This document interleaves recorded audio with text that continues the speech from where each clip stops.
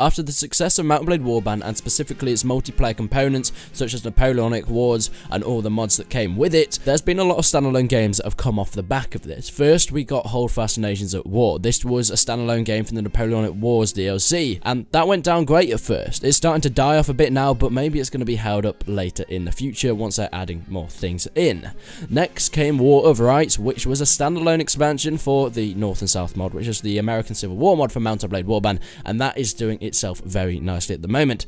And finally, I bring you the most recent one. This is Whigs and Tories, and judging by the name, it is based on the Whigs and Tories mod for Mount & Blade Warband.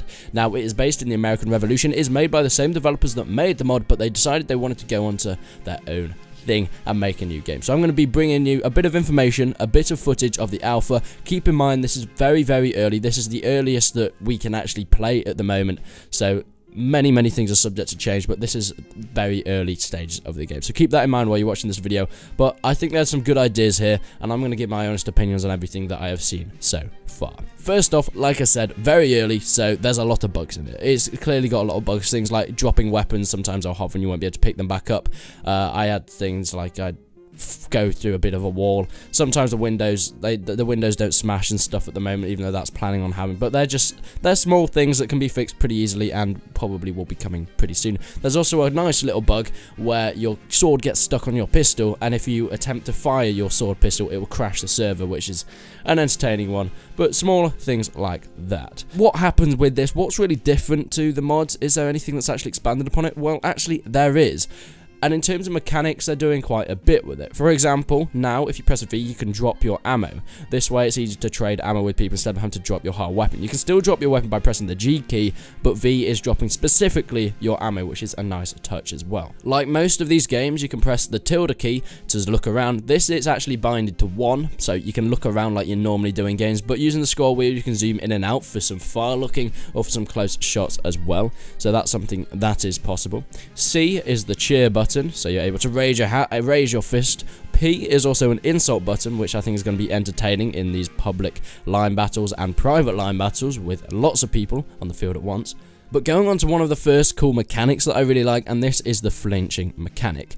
Here, if you get shot and the bullet misses, but it hits nearby you, as it goes past your face, of course you hear the sound effect of a bullet whooshing past your face, but also your character flinches and slightly to the side, so you're going to be able to tell if you have a near miss with a bullet, and it's quite a nice effect. Sort of helps with the immersion of the whole game as well. I have to say though, the game at the moment, it's not the best looking game in the world because it's very early, but one thing that I do love are the smoke effects. I think the smoke effects are absolutely gorgeous in this game, and there's just something about it that just looks really nice, but I can't quite pin on what it is. Another new mechanic is the reloading mechanic. This is fairly similar to Napoleonic Wars, but it's got some different touches as well. Here, of course, when you're reloading, you can see in the bottom you have your gun icon.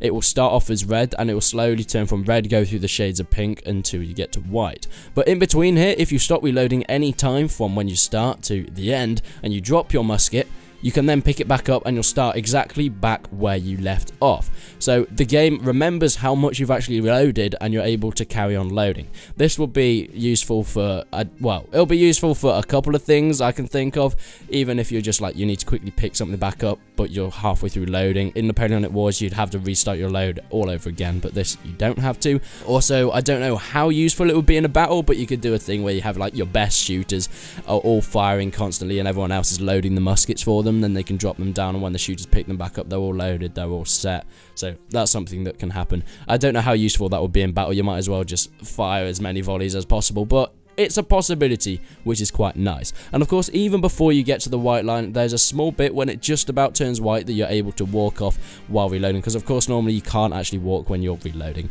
but just before you finish reloading, you have a few seconds there that you can actually start walking. There's some cool physics in it. I mean, I think the physics are still being definitely worked on.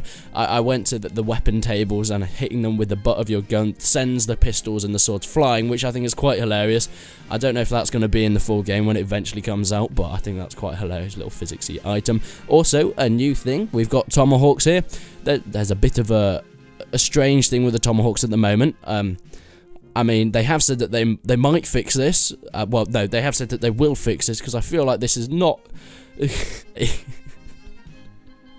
I mean, I feel... It's the left arm, it'll be fine, right? No one's going to be offended by that, are they? Ugh, I've already been demonetized at this point. Furthermore, pressing F is stun or pushing with the butt of your gun, as you probably saw when I was firing some of the ammo and the swords off in the distance on the melee table. So that's a new thing. And of course, you can still change to your melee with your muskets, which is pressing X will change to melee mode.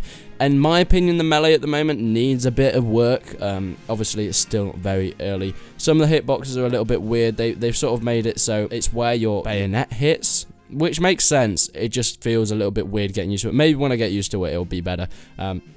At the moment, I feel like the melee needs a little bit of work. So I spoke to Marks, who is developing the game, and I said, where do you want the game to be eventually, and what do you want to happen with it? So, of course, they want this to be more of a line battle, a whole community-driven game, but they want to keep it loyal to the fans, and that's something that I feel like Holdfast didn't really do. They got a bit carried away with the new game, and they did a lot of things that people weren't really that fussed about, and didn't really focus on what people cared about, which was the melee combat, very satisfying melee combat, and just satisfying feel to it, cavalry and movable artillery, which is all people really use in line battles. Instead of, they worked on like destructible terrain and ships and things like that, which not many people really cared about that much, and it meant that the player base has dropped down a bit more. So Marks is hoping to keep it a bit more loyal to the fan bases, and they're hoping to make sure that it stays active once the game is fully released. So they want to have a lot more in-depth with every single class. Of course, you have your Brits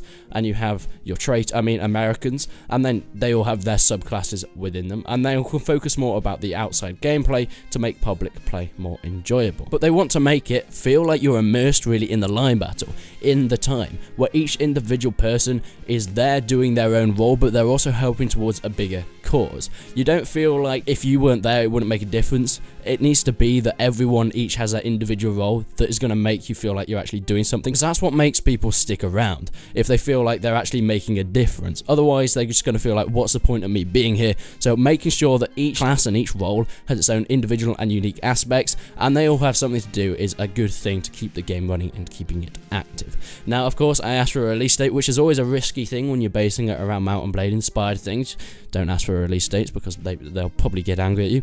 But he said hopefully in about a year, maybe less if they get some more funding though, so that's something that might be happening soon. But I'll definitely keep you guys up to date with the game so far. A few additional things that I overheard is they're hoping to have wildlife. I saw some of the trailers, they've got wildlife and things like that, which is quite cool. Maybe a little bit more. I heard Marks, he was talking about he wanted more than just you go into an instance, a line battle, you do your battle and that's it. He wanted a bit more like more open worldy, well, I say open, not open worldy elements, but where you do your battles, but then you can go and hunting, you can maybe like cook up a rabbit and you could have a camp with your guys, and then you go off to battle in the daytime, but then you go back to your camp afterwards. So that's not a confirmed 100% thing, I just heard them talking and mentioning about that, so that's something that might be something that improves the game and takes it to the next level from what it is at the moment. But overall, I've got a lot of hope for this game. Of course, it's still very early, all we can see really are most of the basics, but I think it's got a lot of potential. What do you guys think? Make sure you leave your comments down below. If you want to go and support them, all the links will be down in the description, so you can go and look at that. Thank you, Marks, for giving me access to the alpha. I'll make sure I keep you guys updated on everything that goes on with this game. But thank you guys for watching, I really hope you enjoyed it, and until then, I will see you in the next one.